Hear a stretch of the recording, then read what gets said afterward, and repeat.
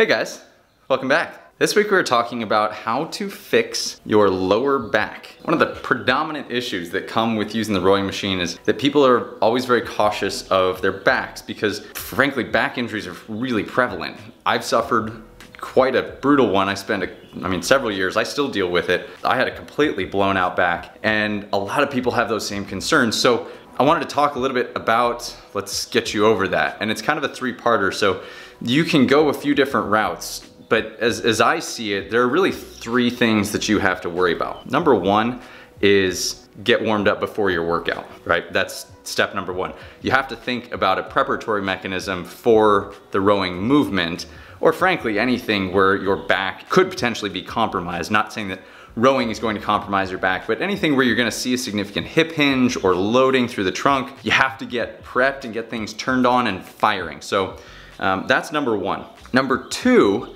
is how do you alter your movement, or what are the things you need to be cognizant of while you're on the machine so that you can stay safe and stay protected, and what are the things that you can do to reinforce that? And then the third tier would be, what do you do afterwards? How do you, I don't want to say cool down, but what are the things that you can do in your off time that will help to put you in a better position? And let's start at step one, which is getting you prepped. Something that I'm a big fan of is we find that a lot of people tend to end up in a lot of external rotation. Now, what is external rotation? Well, if these are my feet, right?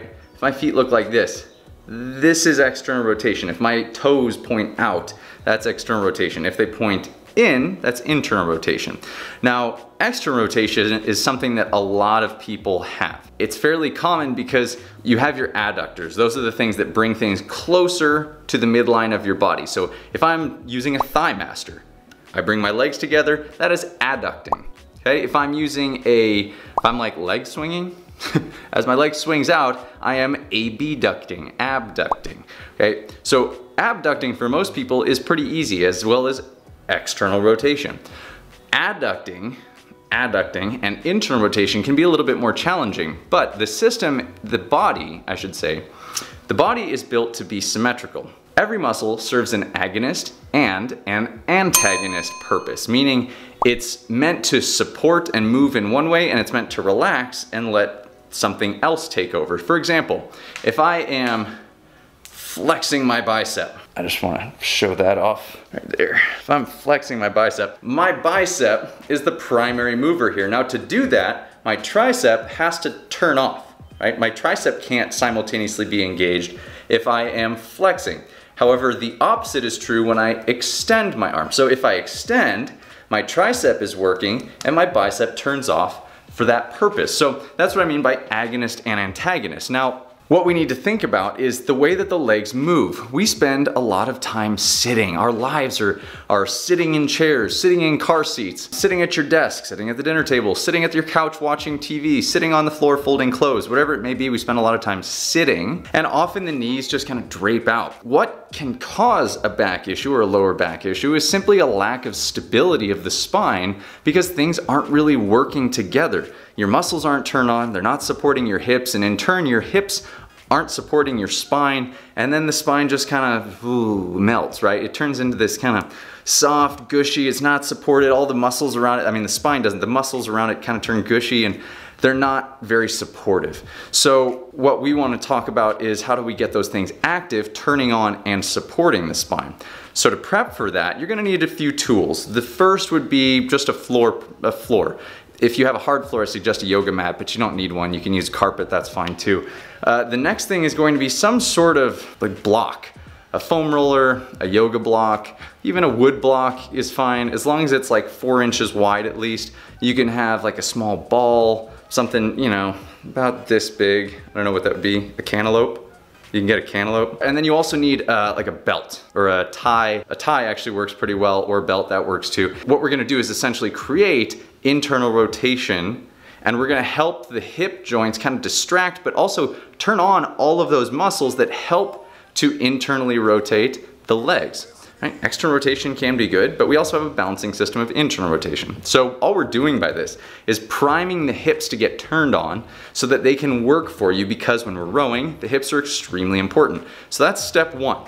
Now, you're gonna lay down on the floor. You're going to take this block and you're going to place it between your knees. Now, your feet are gonna be flat on the floor and your knees are gonna be bent. You're gonna be face up. Okay, we call that supine. You're gonna be supine on the floor, so face up, on your back, knees bent, feet flat on the floor. That block is going to be between your knees, and you're gonna have that belt or the tie tied around your ankles so that your feet are about hip width apart. Now, you are going to gently squeeze your knees in on the block or the cantaloupe while pressing your ankles out into the tie or the belt. And you're just gonna release, and you're gonna press, hold, release, press, hold, release. And you're gonna do that for about 15 repetitions, and you're gonna do that 3 times through. Okay, so that's number 1. Next, you're gonna untie those things. You're going to end up on your hands and your knees, cool? Now, you're gonna end up on your hands and your knees. You're gonna be in a bit of like a cat-cow position. Now, I want your hands under your shoulders, and I want your knees under your hips. Then you're going to take your right hand and walk it forward about a hand length, and you're going to take your left knee and walk it forward that same hand length. So now you're gonna be offset. Now, keeping your legs straight and keeping your hands in place, you're gonna gently rock back and forth. Now what this is doing is setting your hips at a bit of an angle here, and as you move, your hips are actually 2 articulating pieces separate of each other. I know we think of the hips as one piece, but they're separate. Now as you do that, what you're creating is a little bit of articulation out of each side of the hip. You're gonna do that 20 times per side, and then you're gonna switch. That's number 2. For number 3, you are going to stand up and you're going to need a band of some kind. You could also use a tie for this purposes. You could use a rubber, like a workout band. I have a crossover symmetry back here. You can use that too. What you're gonna do is take that band, tie, crossover symmetry, and you're going to, put it through a door. It just needs an anchor of some kind at about shoulder height. There you're going to step so that you are perpendicular to the band. You're gonna take the band in your hands and you're gonna press it straight out in front of you. So it's giving you some lateral stability, meaning it's wanting you to rotate towards it. You're gonna resist that and you're gonna press the band out and straight in front of you. Your arms are gonna be locked in place.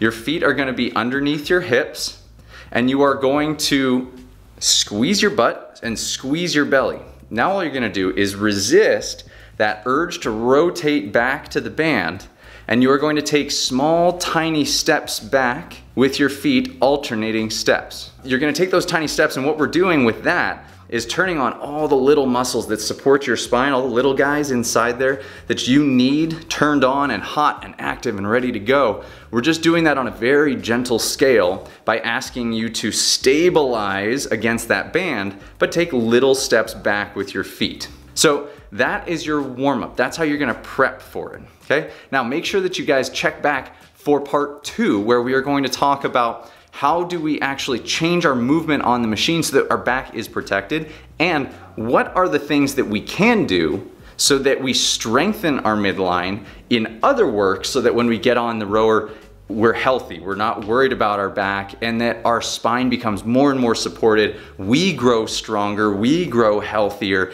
and our bodies become happier so that there's less of a concern when we are thinking about anything that might entail our spine having to stabilize and keep our body in place. So that's gonna be part 2. So guys, this has been part 1. How do you warm up your back for getting on the rower and for protecting your back, right? How do we fix back issues by just little everyday things that we can do which improve the way that we move and aren't necessarily related to the rower? They are simply this important thing that we need to do that takes just a few minutes but will go a long ways in helping you keep your back healthy, keep your back happy, keep it protected, and get stronger. We don't want to just live in this space of surviving. We want to thrive, and that's what this is about. So thank you for joining, guys. Make sure that you check the description below for any of the tools that I've been talking about, the crossover symmetry, yoga mats, yoga blocks, all the things that I like to use and that I have here in my garage gym,